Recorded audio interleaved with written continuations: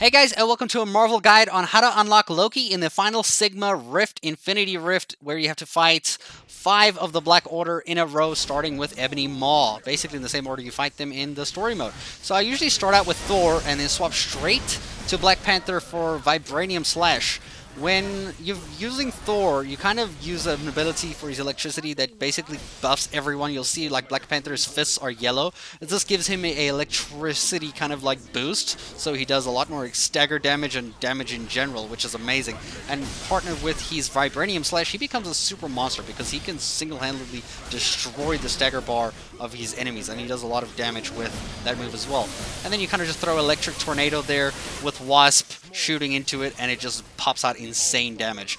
There's also Miss Marvel if you want to do a spin to win kind of move, which I find helps sometimes with bigger bosses or just, especially for AoE. It's amazing for AoE, but in general here I like to get them stunned, use my spin to win, and then it's home free. It's home free. That's 3 bosses down very quickly, waiting for Super Giant. No, it's not even Super Giant. It's Proxima next, I believe. Nope, not Proxima. It's Corvus. My bad. So Corvus is here. Do my Thor move, swap to Wasp, shoot a tornado, absolutely miss because it's a nightmare to aim these things because Corvus moves all the time, and I screwed up my ultimate there immensely. So if you can pin Corvus down as soon as possible, that would be great, especially if you can get your ultimate abilities to land on top of him. That's even better.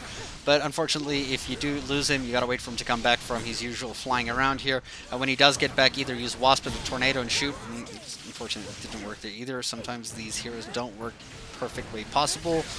And just use some shooting. If that doesn't work, you can swap over to another hero to kind of just, finish the job. I am actually struggling with Corvus quite a lot here. Usually he's a joke and easy to kill, but I just don't have Black Panther to destroy Stagger Bar right now, so I'm going to do some punches, and as we fight Proxima for the end of the kind of, rift here, and then we just take the win. So we'll start off with Thor, buff everyone's electricity again, try to use Black Panther here, wait for her to come back, just do as much damage as we can as possible.